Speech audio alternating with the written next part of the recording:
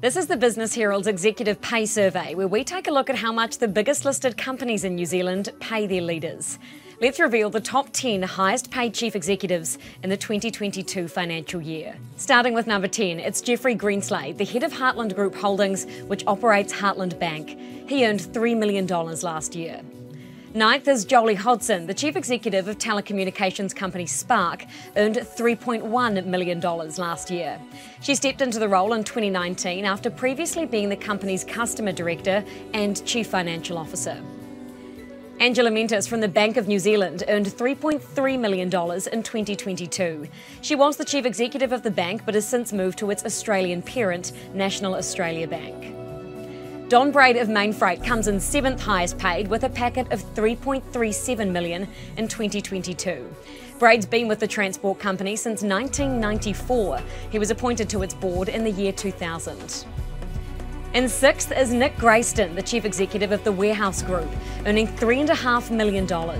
He's previously worked for retailers Sears and Foot Locker.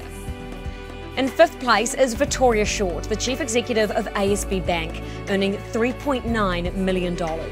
Short came to lead ASB in 2018 from its parent Commonwealth Bank in Australia, where she oversaw marketing and strategy. In 4th place, earning just shy of $4 million, is Lewis Graydon, the chief executive and managing director of Fisher & Paykel Healthcare.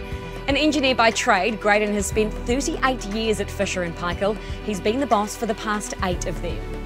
Coming in 3rd and well into the $4 million range is Fonterra's chief executive Miles Hurrell.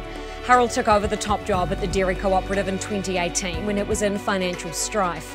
He's led a reset of the cooperative strategy to sell off international assets and focus on New Zealand milk. It's a big jump in pay for 2nd place. Fletcher Building's boss Ross Taylor earned $6.58 million in the 2022 financial year. Taylor entered the construction company in 2017. 30% of his pay is base salary and 70% of it is performance-based. Taylor was the highest paid chief executive in 2021, but he's now been superseded. New Zealand's highest paid chief executive is John Cullity, the CEO of EBOS Group. He was paid $6.64 million last year, most of which was incentive payments. EBOS is a distributor of healthcare products and is known for its leading position in animal and pet care as the owner of Animates. The company generated a record $10.7 billion in revenue in the 2022 financial year. Cullity was EBOS Group's chief financial officer before stepping into the chief executive role in 2018. Read everything else you may want to know about the Business Herald Executive Pay Survey on nzherald.co.nz. Thanks for checking out our YouTube channel. To stay up to date with all the latest news from the New Zealand Herald, click the subscribe button below or check out one of the videos here and head over to nzherald.co.nz for more details on these stories and more.